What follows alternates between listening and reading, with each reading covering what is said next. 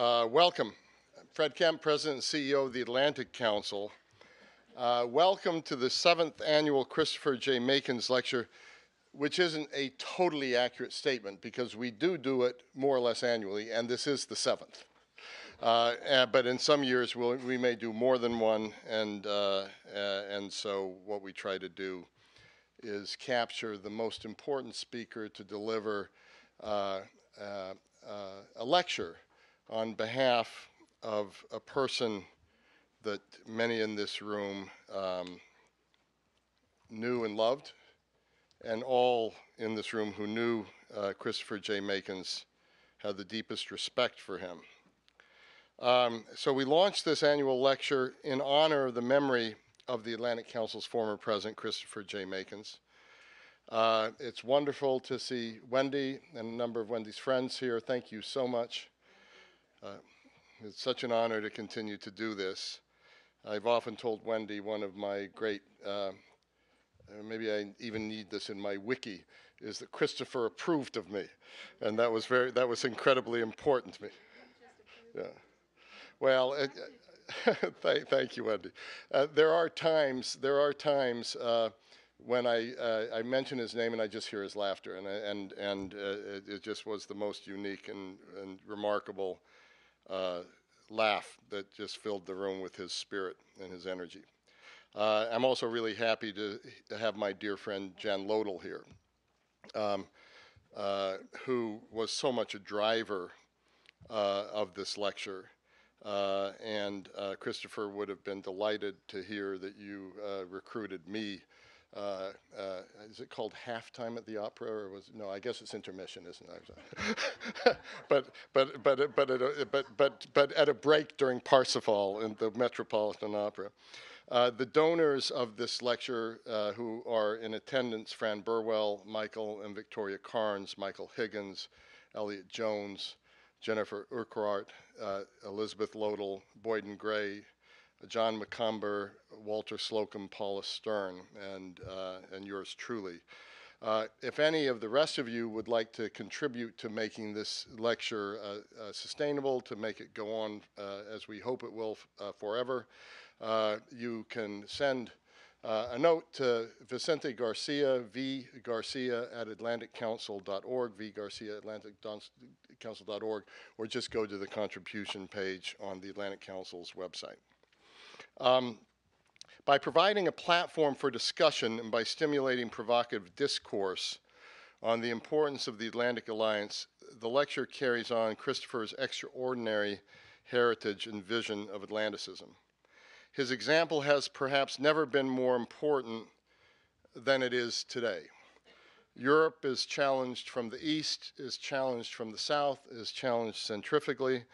I'm not going to try to guess what President Ilves will talk about, but we have had a year of Brexit last year, and then French, Dutch, German elections coming up this year.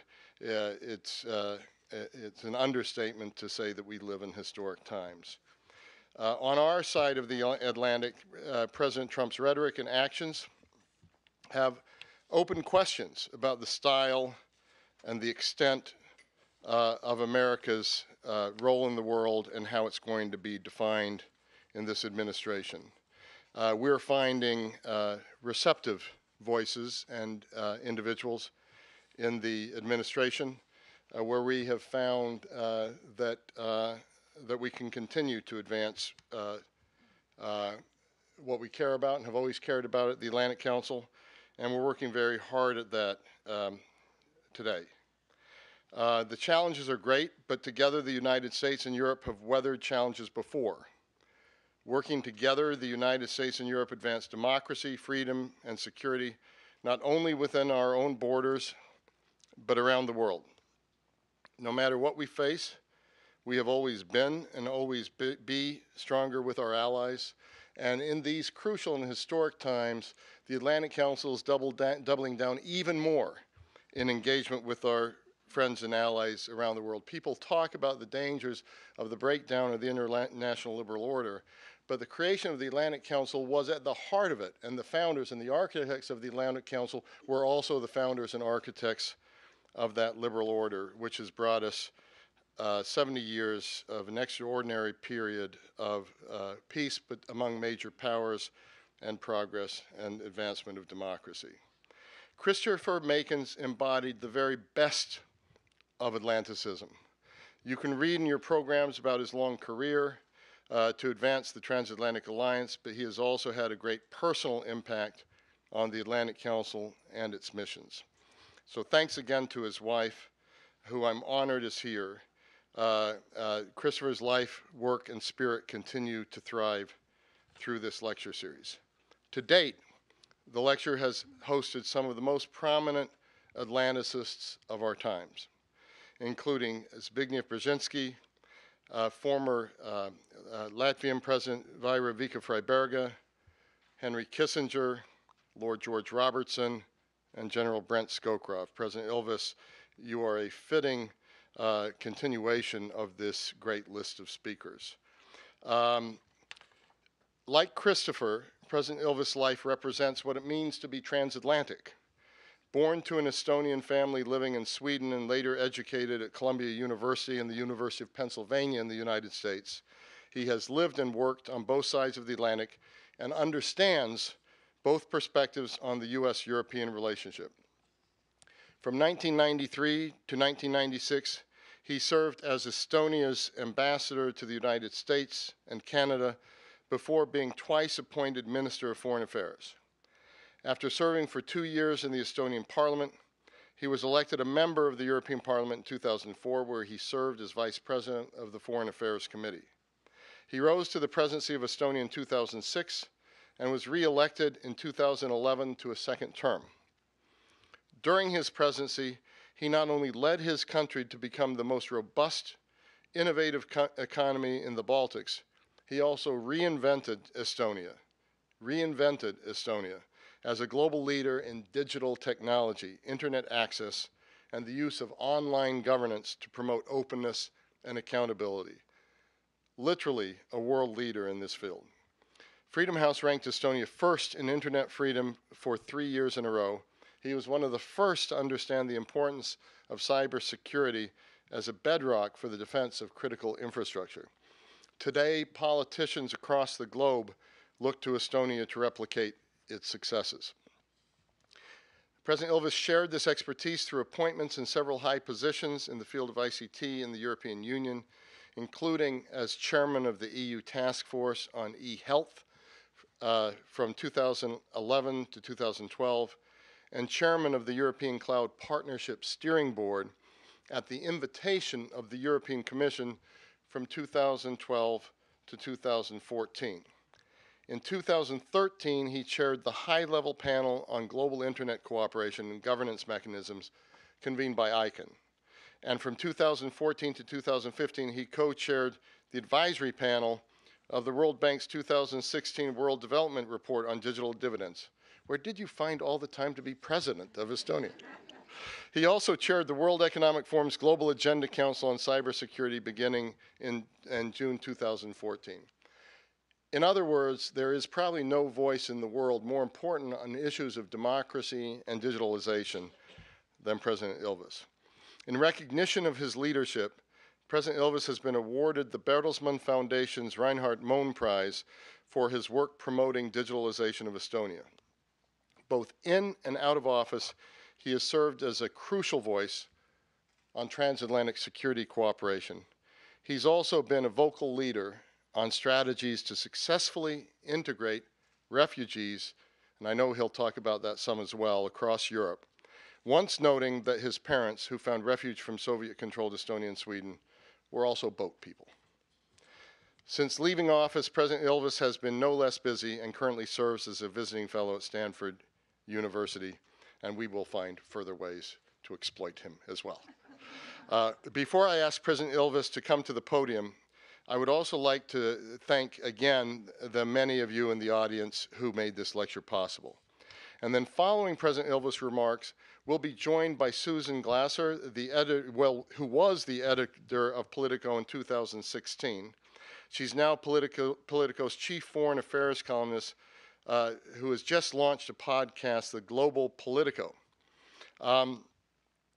Now, her life story echoes our past history in the sense that she and her husband, Peter Baker, were together in Moscow in the first 4 years of Vladimir Putin as co-chiefs of the Washington Post bureau there. Very uneventful period of time. And a lot of people would say the two of them are actually responsible for what followed.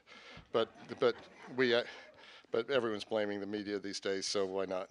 Uh, uh, um, she was supposed to be in Jerusalem right now, but then history has shifted fortunes yet again, where luckily for us, the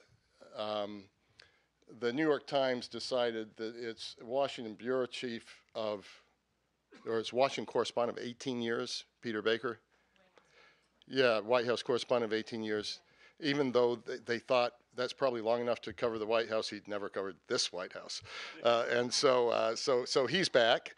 And luckily Susan is as well, as foreign affairs columnist and Global Politico, and back at the Atlantic Council again, where we're really always happy to have you here. After the discussion, please stick around for the reception outside in the lobby. It's always really a wonderful moment with the Makins lecture. And with that, please join me in a warm welcome for President Ilves.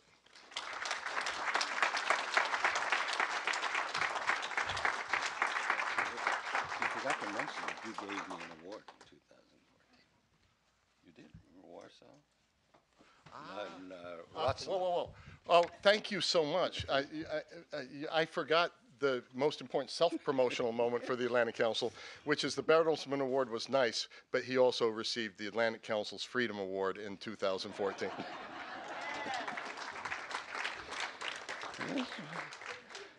Oh, thank you very much, Fred. I do, I'm a born propagandist, and I figure you left that one just left that there, unused. But anyway, Mrs. Macon, and as I look across the hall, I see so many old friends that I have known through the various years.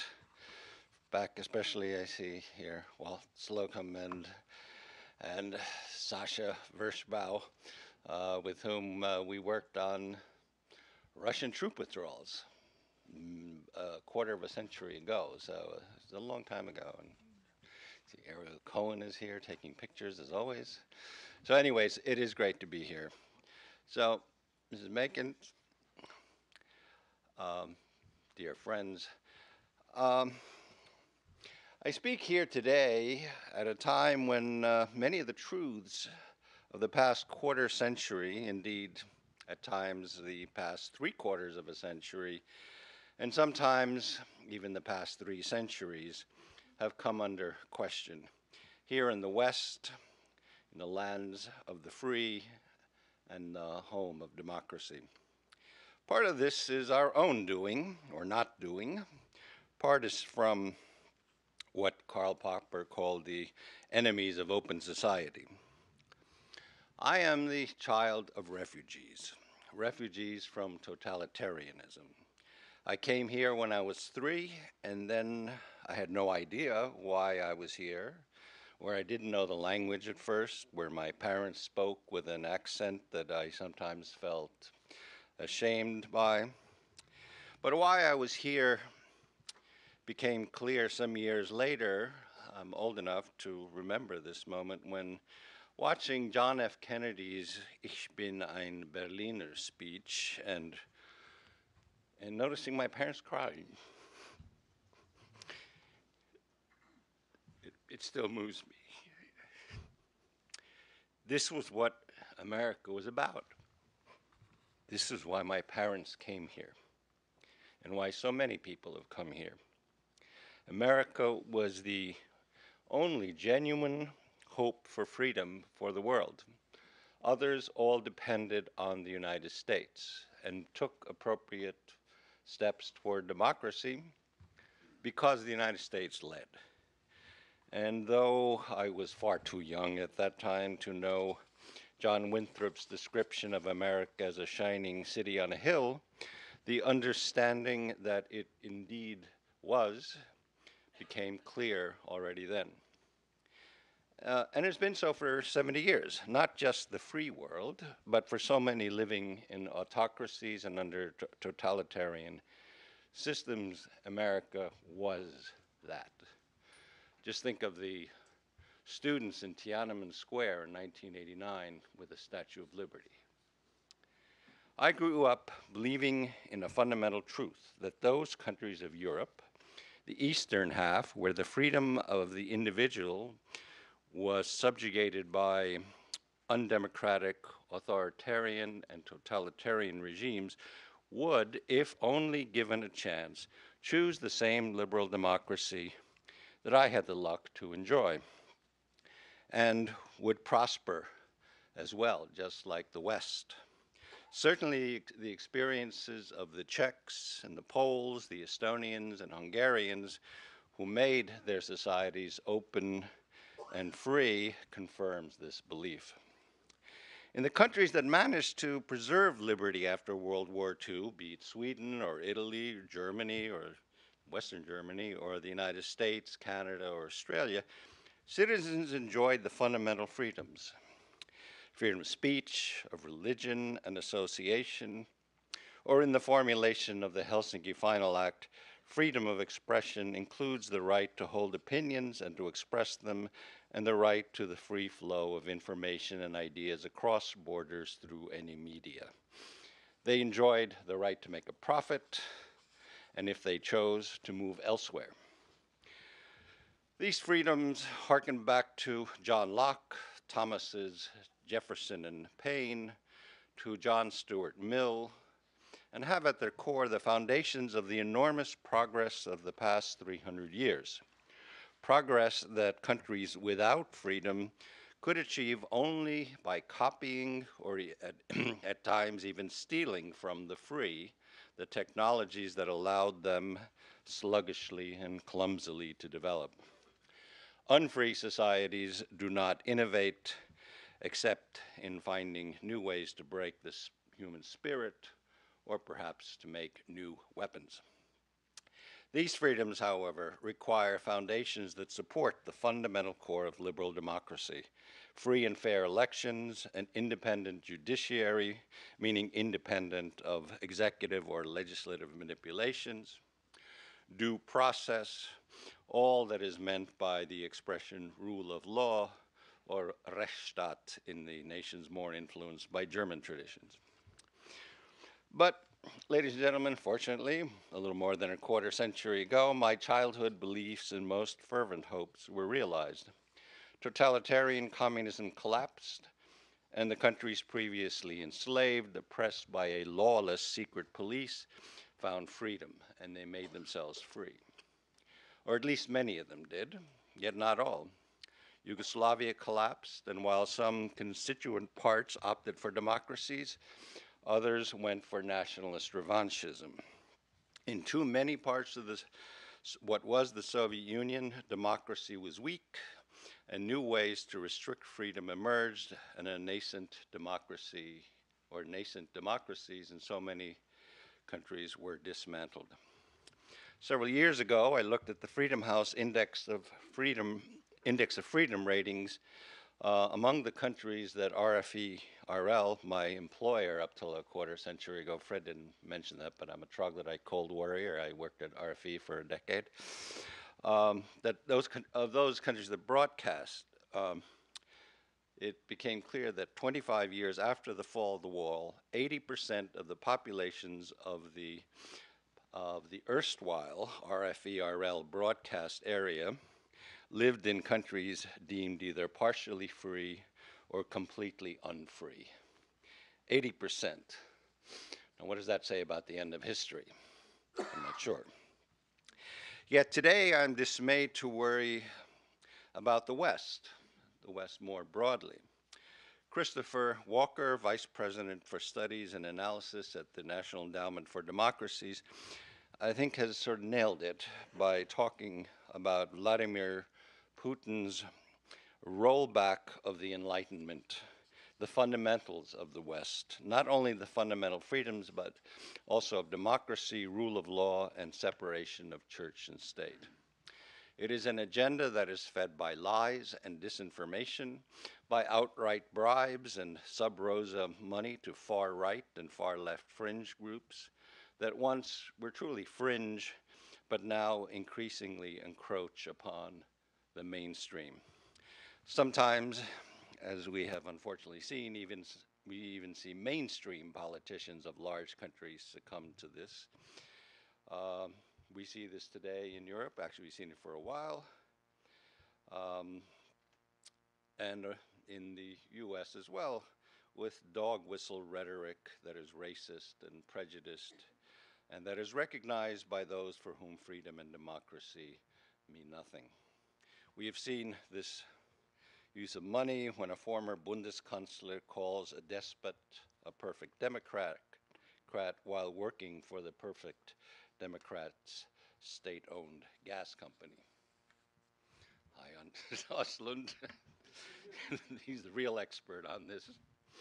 And then there are the attempts directly to meddle in elections, as we see in the hacking and doxing, a term maybe some of you don't know, but that's publishing documents that are hacked, and publishing embarrassing private information, the dissemination of emails of only one of the candidates in the US election, all with the seeming connivance of the Russian government.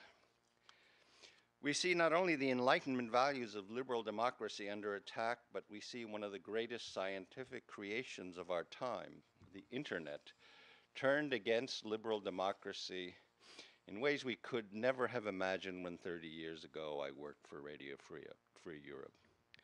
We thought only a few years ago, in fact, that the internet, social media, would liberate the autocracies of the Middle East. If you recall the use of Twitter during the Arab Spring.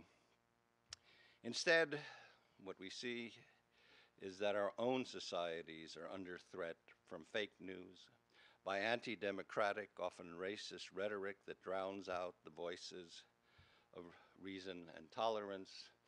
We see that the internet has been turned into something you can steal from, that you can violate the privacy of people in ways that never, ever could be imagined before. And I might add, I mean, it's unfortunate, sometimes you hear people saying, well, it's good to know what people have in their emails. That this helps democracy to know what's going on. But then if you say, well, that's in digital form, if you actually broke into someone's house and took their private correspondence, you would go to jail. And no one would say, it's good that we know what they did because we broke into their office and took their letters. Which brings us to where we are right now. And frankly, this is where I get very nervous. This year, elections will be held in Europe, the other bastion, on the other side of this wonderful bridge from the United States to Europe. And these elections will be in key countries. Next month in the Netherlands, then in France, where there are 2 elections, presidential and parliamentary. In Germany is a scheduled election, as with the Czech Republic. And there is also a very, very high probability of snap elections in Italy. At least I keep hearing that they're coming. And in every one of these countries, we already see operating the same mechanisms we saw in the United States. Russian hacking, fake news riling up an anti-immigrant sentiment with anti-EU and anti-NATO candidates benefiting. German intelligence, both domestic and foreign, has been uncharacteristically blunt in saying this outright. In fact, those of you who know Deutschland know that the Verfassungsschutz and the Bundesnachrichtendienst, respectively, the FBI and the CIA of Germany, has never been very vocal. But they are worried enough that the statements they have made in the past 2 months actually are far stronger than anything the otherwise hawkish Americans have said. Certainly, both are more blunt about Russian meddling than either the FBI or the CIA has been. Uh, and just yesterday, the French media reported France's Director General for External Security, so the equivalent of CIA, believes a disinformation campaign coordinated by the Kremlin threatens to undermine the April elections. They, meaning the DGSE, fear that Russia will seek to help the anti-EU, anti-NATO National Front using bots, which are robots, digital robots, to passively post pro-Le Pen messages online. And they also fear that other candidates will suffer the same hacked email publication that cost Hillary Clinton so many votes. And we've already seen Mr. Assange promising to publish damaging things on Mr. Macron. So this puts transatlantic security in a whole different light. We need not worry about NATO's military capabilities if the famous expression, continuation of policy by other means, which was Clausewitz's definition of war.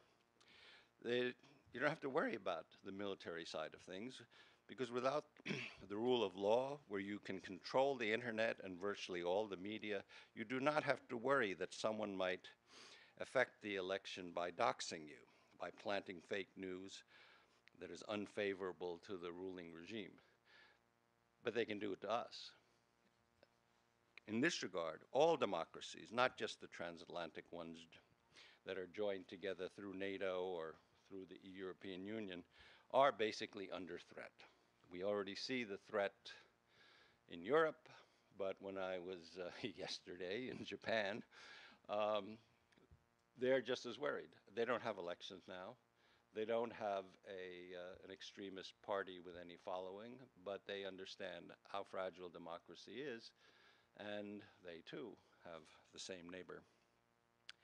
And so you have countries where the internet is not a threat because they control it, and then you have countries where you have freedom of speech and they control what you get.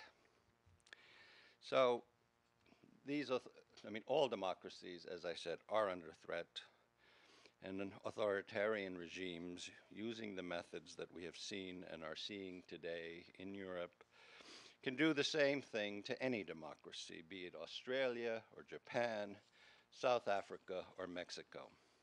In other words, the disruptive power of digital technology that has had, in my country, for example, such a great effect in making things work better and has done so much for economic development.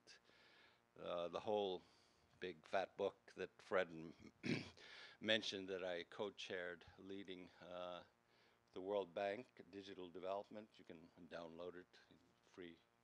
I'll do a little commercial here, but if you go to worldbank.org and you can download it, you get about 400 pages of how digitization helps countries develop. That it also can have a hugely negative effect when this digital technology is applied to politics, at least in democracies, in those countries where public opinion matters. Because if you don't have really genuinely free and fair elections, you don't have to worry. But if you have free and fair elections and someone's manipulating the information, then you better start worrying. It is also in light of this that I think we need to think beyond the geographical bounds of security. We have the Atlantic Council here. Yes, it's because, NATO is the North Atlantic Treaty Organization. It's where the threats were in '49, and that's where the threats have been. And they're geographic threats. But today, unconstrained by the limits of kinetic war, by the range of missiles and bombers, by the logistics needed to support an armored division, we can succumb to digital warfare. And as I have purposely left out cyber warfare, as it has been discussed in the past decade, that is wiping out communications or power grid infrastructure, even that is costly because you don't have to hack the power grid, let alone attack with a division of tanks, if you can hack the elections and change the policies of a country. Which leads me to suggest that we need a new form of defense organization in this cyber era or in this digital era that we live in, where distance no longer matters. It would be a non-geographic but very strict criteria-based organization to defend democracies, and those have to be, of course, genuine democracies. I mean, in different contexts, Madeleine Albright and John McCain have proposed a League of Democracies or a Community of Democracies. And I think it's a good idea, but looking at the memberships, the criteria were a little loose. But I mean serious ones. I mean the same kind of criteria you need to join NATO, which is you have to be a liberal democracy, you need civilian control of the media, of the military. I actually proposed this myself 4 years ago at an Atlantic Council, there's another commercial here, dinner at the Munich Security Conference, but then we hadn't seen things go as far as they are. But the main point is that in this new digital age, that this forces us to renew our commitment to democracy, or liberal democracy, a term that I use here, even though I know that the word liberal offends some people because of its American meaning or US meaning, which is left or right, or which is left. And so maybe you need a new word here, but saying free and fair elections, rule of law, fundamental rights and freedoms, including free speech and unfettered press, even if you say it fast, doesn't really do the same trick as saying liberal democracy. So ladies and gentlemen, I know you're getting tired of me, so I won't talk too much longer, but let me say that 55 years ago, in 1961, and I note that that when he said this, this person as a member of the Democratic Party in the United States, as a labor union activist and not yet a politician, so a liberal in the American sense, Ronald Reagan said, and I quote, "Freedom is never more than one generation away from extinction. We didn't pass it to our children in the bloodstream. It must be fought for, protected, and handed on for them to do the same." Now, for 25 years, we thought it was kind of in the bloodstream because we thought we'd won. We worried that things didn't go as well as we thought it would with the end of history, but it went pretty well. But now we all democracies are under attack or threatened by potential attack.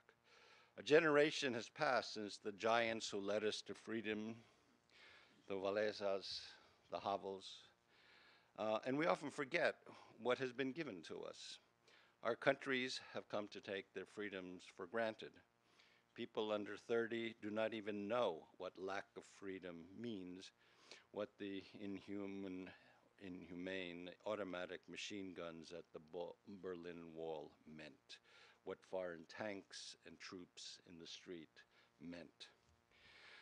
We might also remind ourselves again that we will keep our freedom only if we are willing to defend it.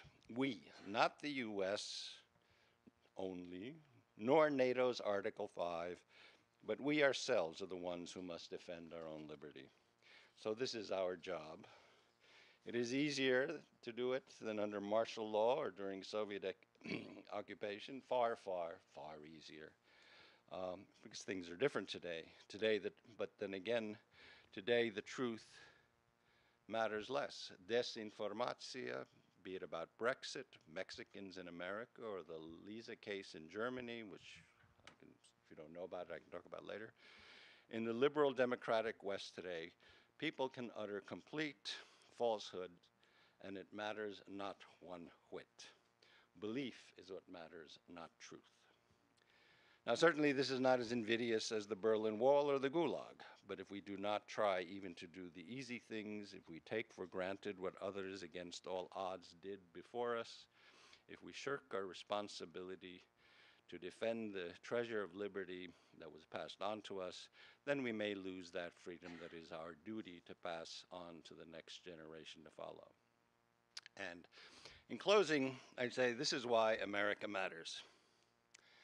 I won't go into it at length, but if you actually look at why we have a free Europe, by meaning a Europe that is at peace and is whole, it's because of U.S. leadership. Without U.S. leadership, the rest of the world need not follow and nor be capable of doing things. I think Mrs. Merkel is great, but to say that she is now the leader of the free world is putting a really unfair burden on a country that is far smaller, and she has enough problems with her own Europe. But I do hope that those of us who are willing to stand for democracy will do so, because we quietly say, paraphrasing John F. Kennedy, "Wir sind Amerikaner." We are Americans.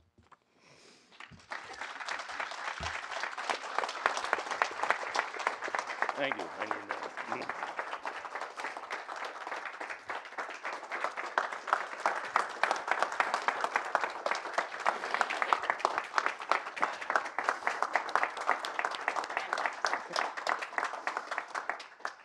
Thank you, President Ilves. I think on behalf of all of us, that was just a fantastic and powerful lecture. And for those of you, including possibly President Ilves, who have been so good as to not check your Twitter feeds during this conversation, I actually have a breaking news update that is very relevant to your lecture. You started off talking about yourself as a child of immigrants. Well, while we were here, the three-judge federal appeals panel, the Ninth Circuit, on Thursday unanimously refused to reinstate President Trump's targeted travel ban, delivering the latest.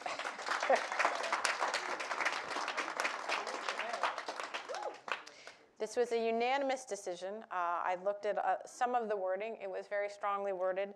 Donald Trump has already tweeted his response. It's an all-cap Twitter response that says, "See you in court." So our constitutional drama continues here in the United States. When the order was issued, you took to Twitter, and I should say for those of you who don't follow President Ilves on Twitter, you should do so. For several years now, I think he's been perhaps my most reliable guide to what's happening in a perch looking over Russia that is perhaps closer than anybody else's. I agree with Fred. I never understood how you could do so much tweeting and also be the president. But really, he really was the best tweeter while also being the best president. So what do you think about? It's to avoid writing speeches and articles. You know, it's fantastic. I've discovered that lots of people now are a lot more active on Twitter, but you know, you were there before Donald Trump, I think. What was the response when you tweeted when he issued his executive order on refugees? You tweeted about it. You've spoken very publicly and movingly about your own past as a refugee here. How much have the Trump trolls and the Russian trolls come after you for that? Well, it's kind of fairly steady, though. The last 2 days, there's been an upturn. I don't know why. I didn't do anything, but I guess it comes in waves. I don't know. I try not to be too offensive. Doesn't always work, but. Well, I have to say, I suppose I'm allowed to say this at the Atlantic Council and not get in trouble, but, President Ilves is very calling us to arms in one way about the perils for democracy at this particular moment, but in a way modest about what you've managed to accomplish both in Estonia, such a small country, and also your general role as a public intellectual and agitator. I believe it was another news organization that called you a bow tie wearing badass of the Twitter era. I think that's an excellent description, and I want to ask you what you meant for us to take from your description of all democracies as being under threat at this particular moment in time and not rooted in a particular geographic location. That's both a harrowing statement for us to hear, and also, I guess the question is, what are we supposed to do about it? Well, this is another lecture. Well, first of all, I think the main point is that, I mean, if we see what the intelligence community calls APT 28 and APT 29, which are advanced persistent threats, which are basically hacking groups that are known, and they also call themselves Fancy Bear and Cozy Bear, but they're basically, I think they're probably just, one's GRU and maybe the military intelligence in Russia, and the other one is maybe someone else, or maybe they have a Team A and Team B and they're competing, I don't know, but in any case, they have been active and identified in many countries precisely going after democratic institutions. So, I mean, everyone knows about hacking the DNC servers, but they also hacked the entire Bundestag, the German parliament. And it seems that in a number of other places as well. But I mean, the Germans have said outright that these groups have hacked into the Parliament of Germany. Now you don't have. This is why I said that you don't need to worry about missiles. If you can turn around the government, and the government becomes pro-Russian, I mean, you can change sanctions, right? I mean, we know that Mrs. Le Pen has said that she would take France out of NATO and out of the European Union. Why do you have to sort of, I mean, if the European Union falls apart, then its main strength, at least in foreign policy, which is being unitary, disappears. And since the late 90s, the Russian position is that they would rather deal bilaterally with countries than dealing with the European Union, because, I mean, they're bigger than every single country in the European Union. There is nothing even comes close in size, let alone military might in the European Union actually is huge, but well, they don't do much with it.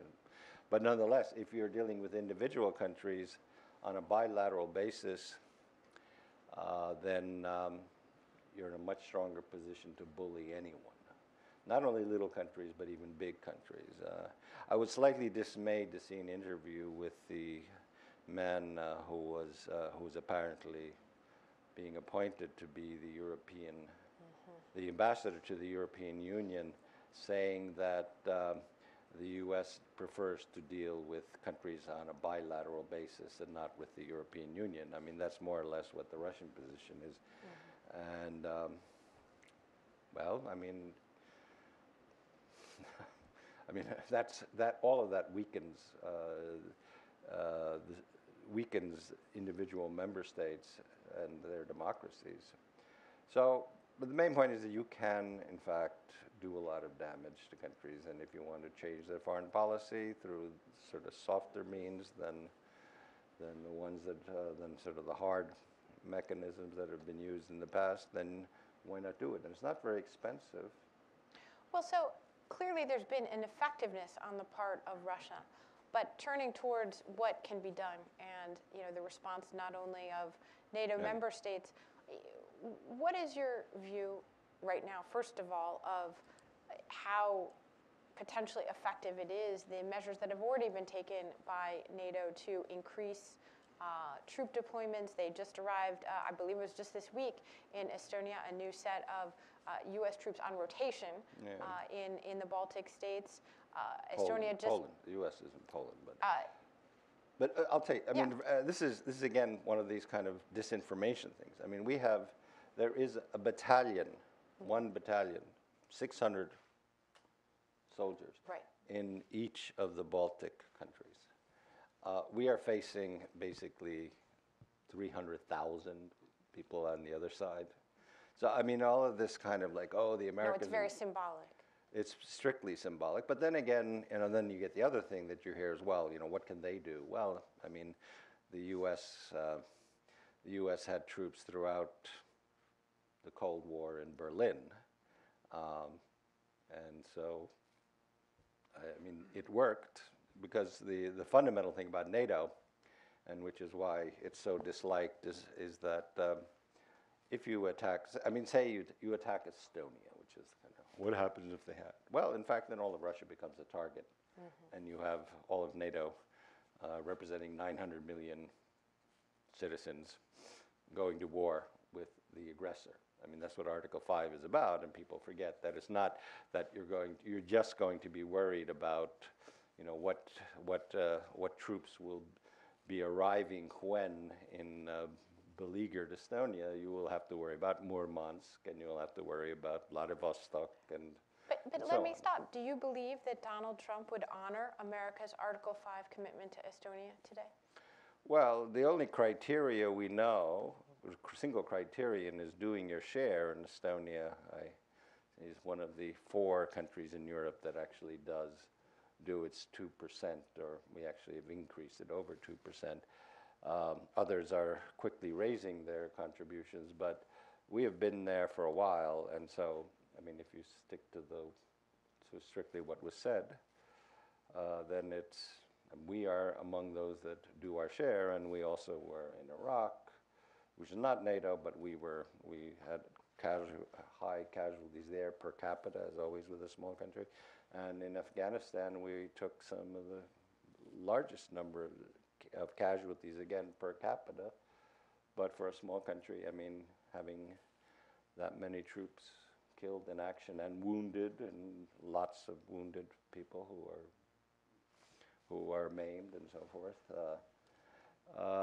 that we have done our share, and we do our share. At the same time, I'll say that there are many countries in NATO that really need to up their contribution to defense. We have long ago squandered in Europe the peace dividend. I mean, the decision was taken to dramatically decrease defense expenditures and reduce numbers of troops, thinking that the halcyon days had come, and now we had peace and love and Woodstock between the West and the East, but it turned out that it's not that way.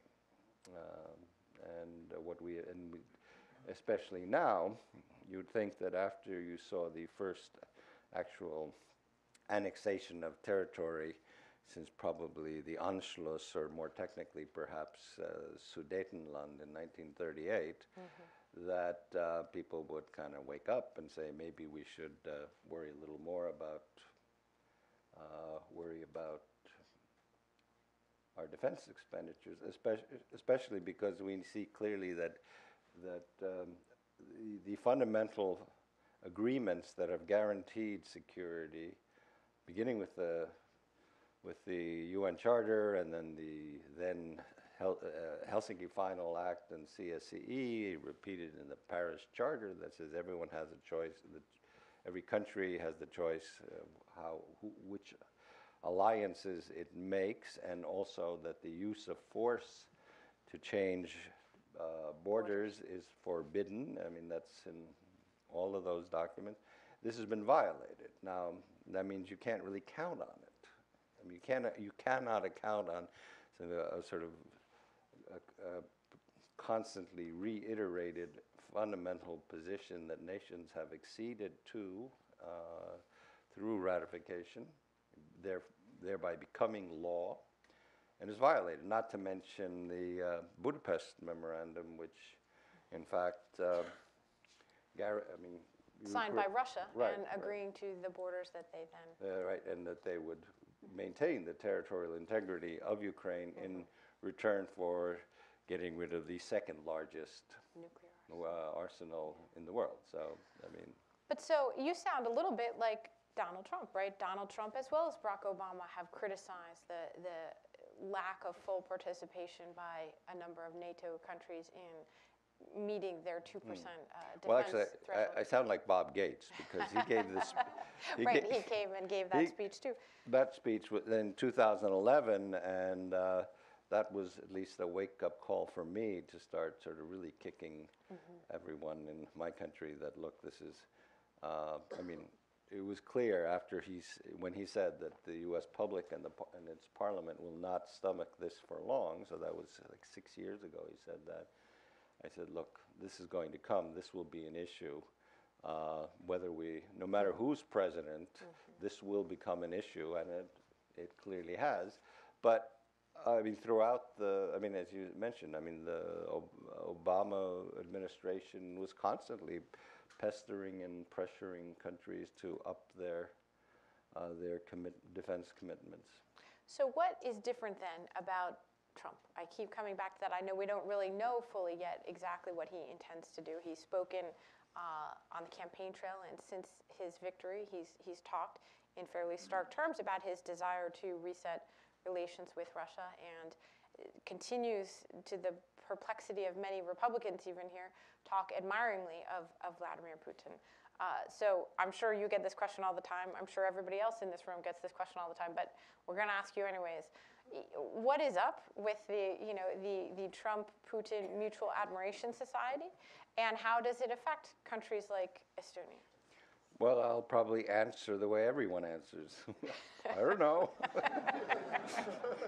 I mean, no one really does know. Right. And so what the sources for it are, why, what are the, I mean, it runs counter to the thinking of most people I know, regardless of whether they're Democrats or Republicans. So we don't understand, and we don't know why, and we don't always understand. We don't understand why sort of things like Crimea, or Georgian War. I mean, why these things, which are such clear signals that we can't really count on peace necessarily, without sort of being prepared for war. Parabellum, civis pacem, parabellum, which is Vegetius, right? And about 74 A.D. Damien knows all this. But anyway, so you better be prepared. You have to. I mean, you have to have a strong military, and you can't sort of just think that it'll be all fine. And I guess many people in Europe are worried about what potential deal you would make. I mean, what is it that you would get for lifting sanctions, which are in response to clear violations of international law, and something that has actually been very difficult to maintain unity in the European Union. I mean, it's okay on the face of it. We're always declaring unity, but that required huge amount of work to get all the ducks in a row, as it were, and so has the United States, basically sort of coordinated, or at least more or less in the same line. And if the U.S. falls off, you can imagine. I don't need to start naming all the countries in this room. I mean, in this room, I don't need to start sort of reeling off all the countries. Will say, "Oh, look, the Americans did it." American leadership, right? Will follow. At which point, you have legitimized and okayed the occupation of Crimea and everything that has happened in the Donbass and the shooting down of MH17. Given clearly, everybody understands the continued importance of following through on policy like sanctions that has been agreed upon, but do you believe the sanctions have been effective? I mean, there's no real suggestion that Putin is chastened by them. Well, they seem to have been rather effective. I mean, the other thing I should note here is that the 4 countries, or the 5 countries that have been affected most by the sanctions, that is, say, not Russia, but sort of the fact that in terms of their economies, they're Finland, Estonia, Latvia, Lithuania, and Poland. These 5 countries have been hit sort of in terms of lost business the most, and 4 of those have been the most vocal supporters of continued sanctions, and the 5th, Finland, I mean, has not made a big deal of maintaining them, but they have never said that they're opposed. That's an important point. So I want to bring in the audience in just a minute for questions, but I want to turn quickly back to the other sort of theme of your lecture, which is not just Russia, but this broader question of what's next for countries and democracies that face the threat caused by their own openness, in a way, to the internet. The fact that we are clearly all now aware that we're entering an uncharted new era that's not just about the security of our companies or of our credit card information, but is actually now come to something deeper, which is the security of our very democratic rights. For most Americans who've been sitting here in the last few weeks, right, this has been a sort of shocking set of conversations, whatever your political views are, about some of the very basic principles of our democracy. So what do you see that lies ahead that we might not have really fully thought through in terms of how this threat to our collective democracies, not just here in the US, could play out, right? So we now get that elections are vulnerable. We now get that our politicians are targeted in a new way. What haven't we seen yet that you fear we might?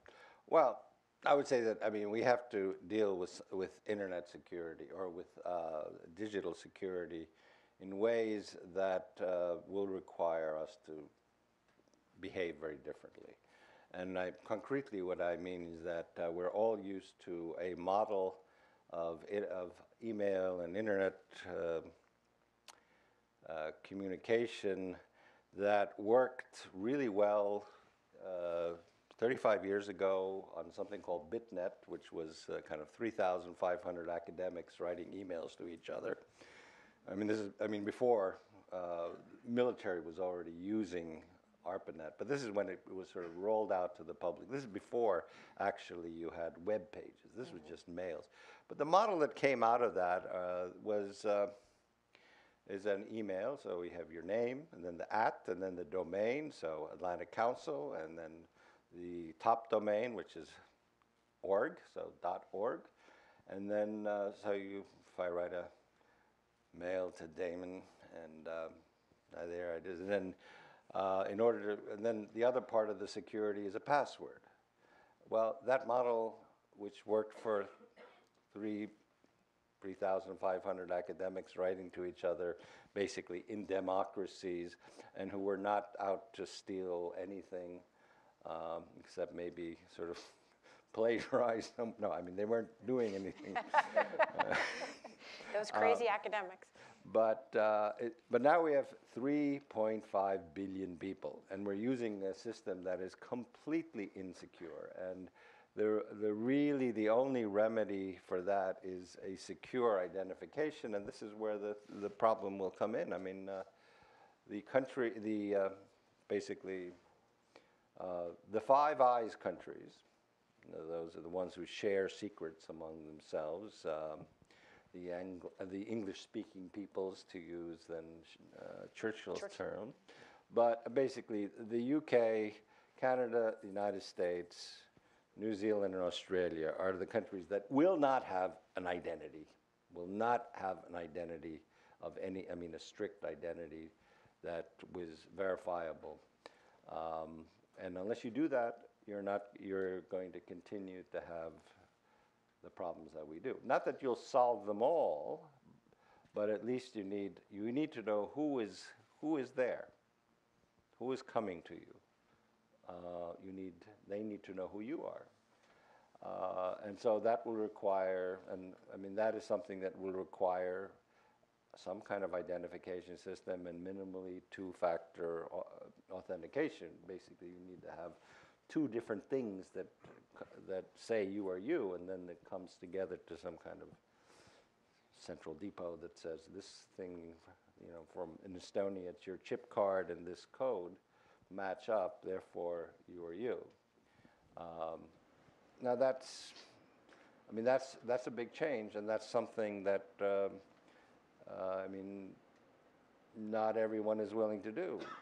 And usually the objections that we get from those Five Eyes countries.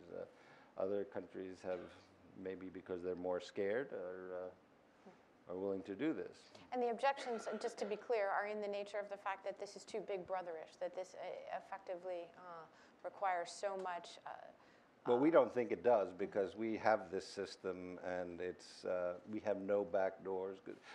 Ultimately, the system is based on trust, and all of the services, all the benefits we get from this would collapse as soon as it turned out that this was being abused. There are ways of abusing it, and we have dealt very harshly with. We've had one case in which a policewoman who was a systems administrator abused it to check up on her boyfriend. But the thing is, as soon as someone abuses it, it gets flagged. That's the kind of thing that you have to build into the system. And even there, if you think, okay, they can go around it. Our fear and why we're completely against any back doors is that the system is based on trust. Well, and what if there was a strong man who came to power in Estonia? No. That's really low down on the totem pole in my country. Well, let's get to the audience questions. I know everyone has a lot of questions, so please do me a favor and state your name and make it a question if you can. So, ma'am, you can go ahead and go first. We have a microphone as well. So. Thank you. I'm Paula Stern, a member of the Atlantic Council, and I'm wondering if you can give us your personal insight or point of view as to why Donald Trump finds Putin so attractive. What is now? Everyone, of course, is asking. Does Putin have something on Donald Trump? We've had a lot of speculation in the course of the last hour and a half about the impact of the emails and the hacking and the leaking on WikiLeaks.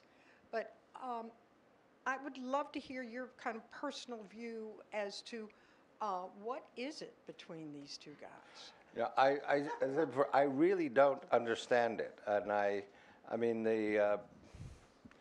have no evidence of anything. So I can't. It would be speculating, and there's too much of that already anyway. You could just leave it at saying that basically someone who has never had any experience with governance and really has not, doesn't quite understand the threats, and especially in the security realm. And this is actually fairly traditional. We've seen this over, I guess, the course of the Cold War, which is, when you became a member of the Senate or House Intelligence Committee, and then you got a top secret clearance, and then you saw pacifist Ostpolitik people would suddenly become quite hawkish. And I remember there's a quote from Barack Obama, when he actually got his first briefing, he wanted to jump out the window. First briefing as president, he says, like, my God. That's why I was concerned when he kind of dismissed the intelligence community, because if there's any community that knows their stuff on this, it's the U.S. intelligence community. Oh my, so much to unpack here. Sir. I'm Mike Nelson. I work for Cloudflare, a web security firm. But in the 90s, I worked for our former geek-in-chief, Vice President Gore, and did a lot on e-government. So I've been fascinated with what you've done on e-government over the last several years. And the most fascinating and innovative things you've done, to my mind, is your backup nation. You've backed up all the files, all the information for citizens, property records, everything, and stored it outside the country in the cloud. And you've also created digital citizenship for non-Estonians. Residency, but yeah. That's the better term, yeah. Why did you do this? Are you trying to create a sort of an exceptional network that's even better than an exceptional nation? Or is there some other reason for doing these two things? Well, the first one is fairly, is kind of a no-brainer if you're a small country in a not so good neighborhood. See, in the United States, you don't have to really worry about. I mean, you have backup systems, in different places. You're so big, but the idea really got pushed, especially after in Fukushima. I mean, the tsunami and Fukushima meltdown, partial meltdown, Japan lost some of its data. And so I would say if you're a small country or in a seismically active area, it's probably a good idea to try to store things elsewhere. Now, the innovation part comes in, which isn't quite done yet, but we do store things in our embassies, but ultimately you want to apply the Vienna Convention to servers, and that's in process. I'm not there anymore, so I don't know how far it's gotten, but that was what we were pushing. Now, the e-residency thing was just that. I mean, why not? We have. Basically, the countries that have. The people who want to do it come from countries that want to enjoy EU law. And so you can have basically the EU is sort of very law based, and so if you want to have a company that is based in the European Union, you don't have to physically live there, but you can establish the country in the European Union by doing this. But the thing that you do with the residency is that you are completely identified. I mean, they have your fingerprints, you do all this, various sort of due diligence terms, but know your customer or something or whatever it is. So, you actually, sometimes in the U.S. they go, well, aren't terrorists going to use it? Well, we go, well, if you're going, I don't know what terrorists are going to start giving 10 fingerprints and have people sort of research their background before they get this, but so far, I think rather that people don't want to do that. But there are, the kind of thing. What my main point actually with all of this stuff that people are saying, oh, Estonia is so advanced technologically. I would say Estonia is not at all any more advanced than anyone else in technology. It is that basically. The technology is ubiquitous, meaning it's in the air and everywhere. The difference between Estonia and a country that doesn't do things comes down to policy, regulation, and laws. Because if you don't have the policies, you won't get the regulation, but you won't get the regulation until you have the legal basis for it.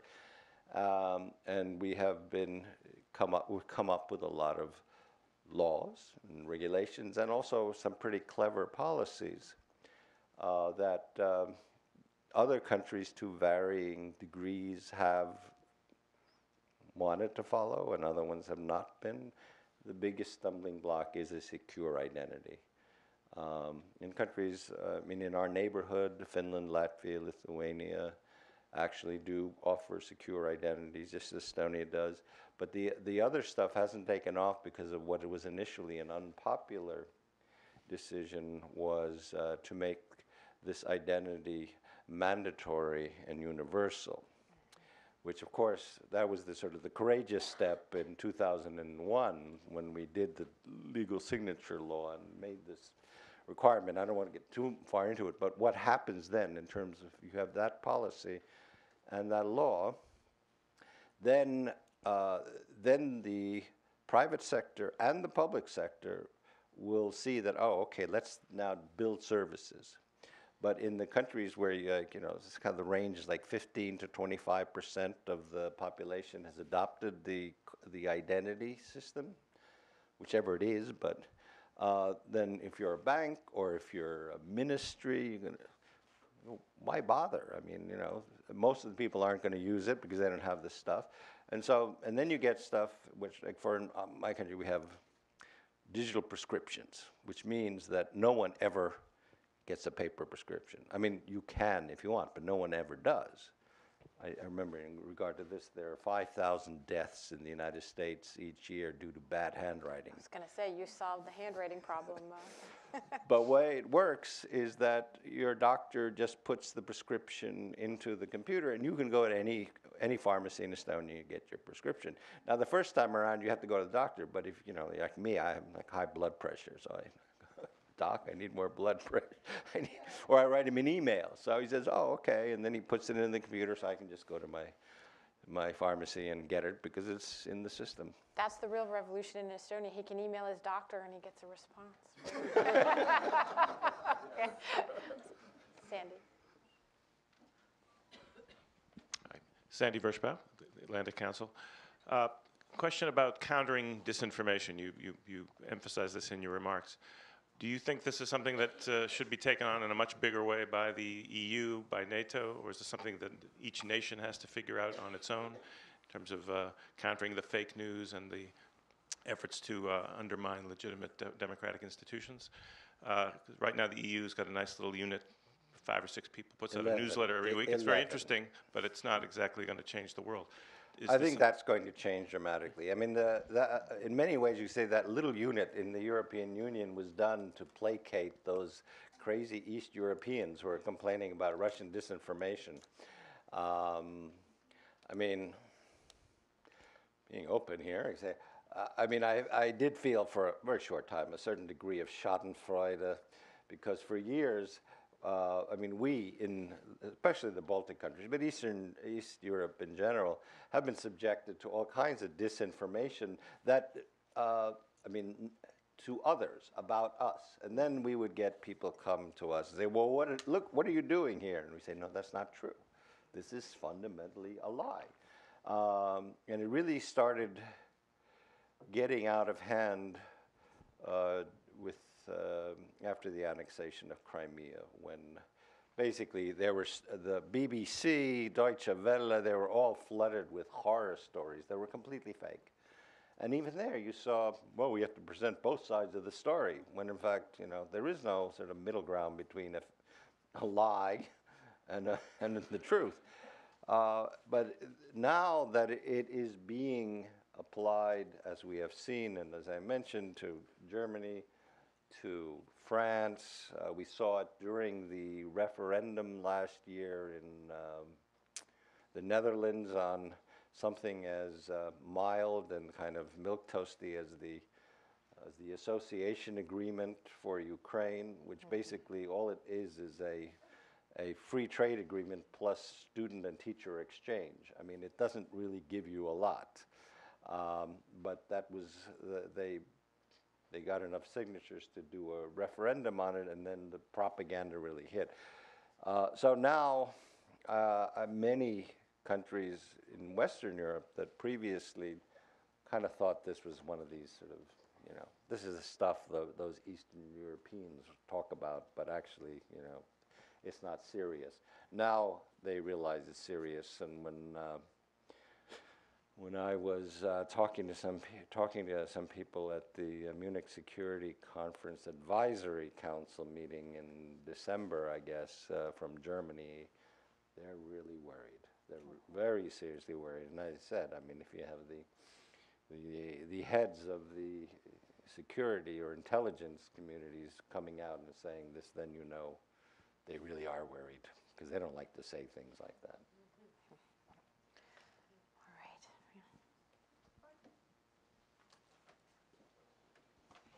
If I could follow up on that, And who was that? Two things. Can you First, identify yourself? sorry, Fran Burwell at the Atlantic Council. If I could follow up on that in two ways. First off, this disinformation, although it may be blatant lies, in some segments of the population, it clearly responds to some feelings that they have, and they want to see it as true. And it's then very difficult to disabuse such people of these notions, especially as our media fractures and people listen to the things that kind of reaffirm what they want to hear. But how, as a politician, can you address that? And what can we do, aside from the EU cell that Sandy mentioned, and things like that, to counter such disinformation and lies? Is it a matter of taking it down one lie at a time, or is there something more systematic that we can do? Well, this is all uncharted territory, and the empirical research is actually only starting now. I mean, we only found out, we only started looking at this phenomenon recently. I mean, it was after the election it became clear that on Facebook, more fake stories were shared than real stories. So it was like 8,400,000 or 500,000 fake stories were, whatever, people shared. And then the true stories, the ones that were backed up by fact, it was like 7,500,000. So, I mean, that already shows that, well, it's, I mean, it's lucrative. Fake stories, you know, you get clicks, and maybe if your model of the media is click-based, then that's something which will be kind of the death of democracy. I mean, the business model of journalism today, as long as it's click or share based, will lead to the more extravagant stories being shared and the more mundane ones not even read.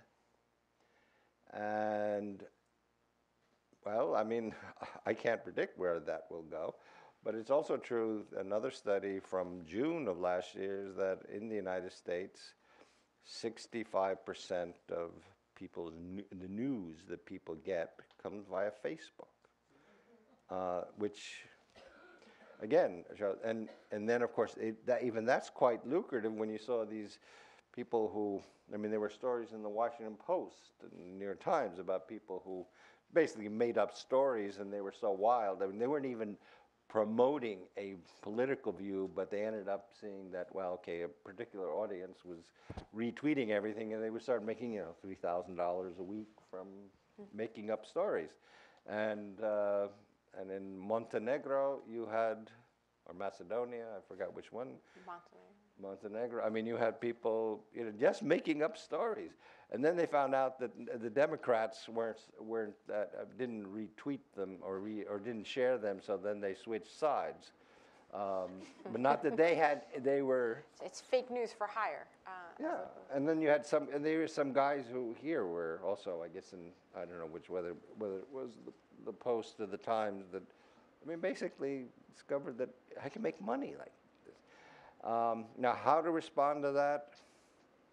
I mean, there may be technological things, sort of algorithms that may do it, or you may see in some cases legislation.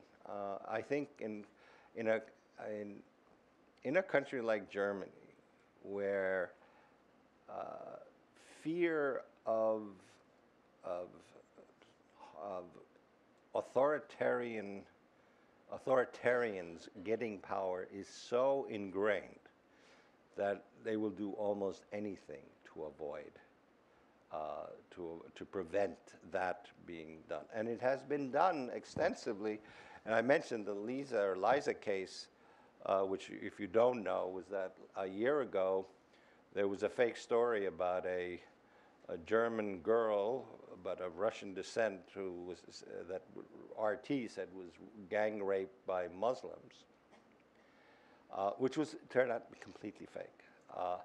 But this also led to when the Russians kept insisting on this, they sort of scored an own goal, because the trust in the Russians plummeted after that. Now, the other thing that is worrisome is that there was a recent story right after New Year's that really shocked Germany, which was that the German Breitbart put out a story that 1,000 Muslims burnt down one of Germany's oldest churches. Utterly fake. No truth to it whatsoever.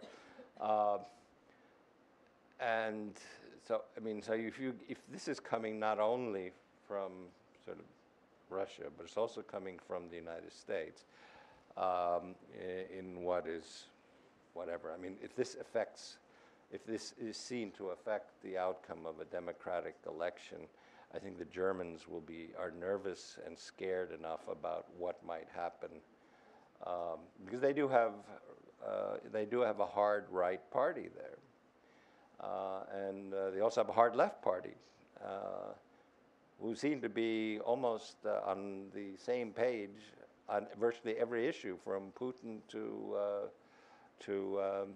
migration.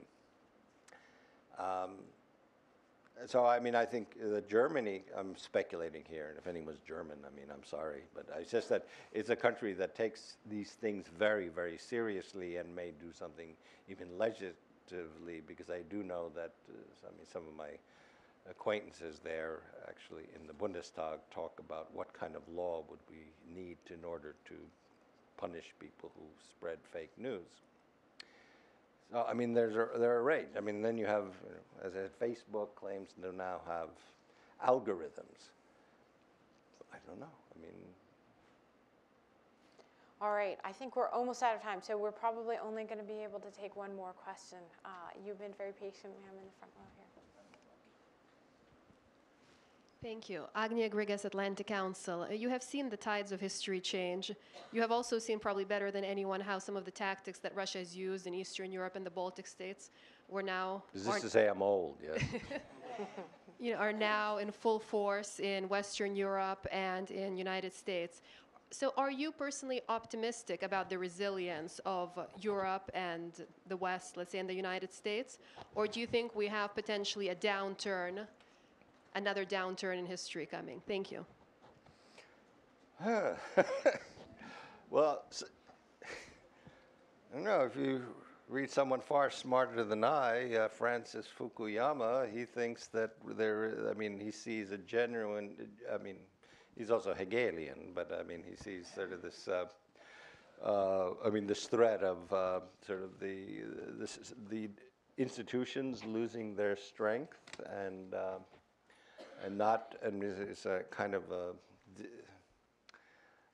sort of democracy or going downhill. I mean, that's a possible outcome.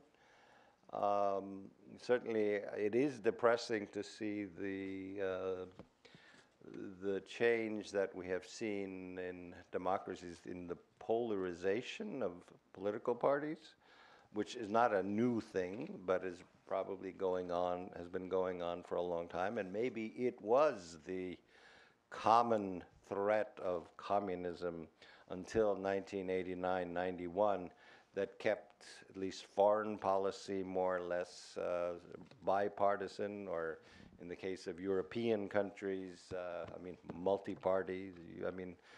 We forget that the Communist Party signed on to NATO in 1949.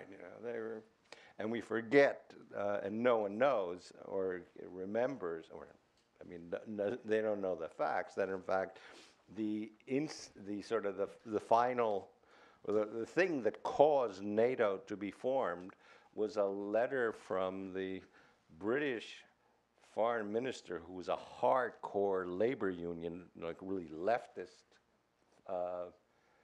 foreign minister, Bevan, which he wrote to Harry Truman.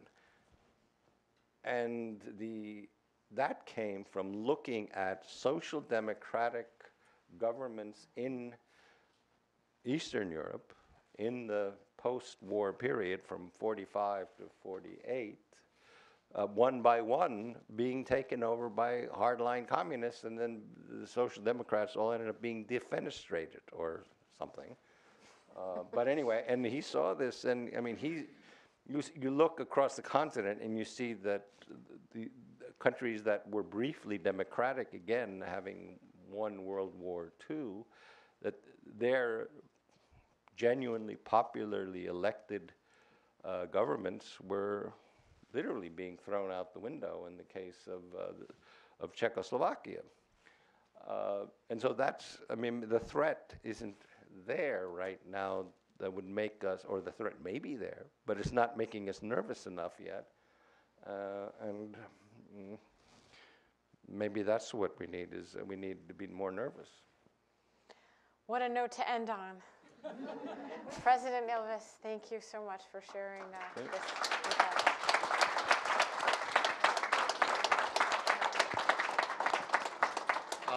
And if you could all join us for refreshments, and just a final thanks to one of the founders of this lecture series, Boyden Gray, and then there are two patrons of the lecture series here, Jan Lodel and John McCumber.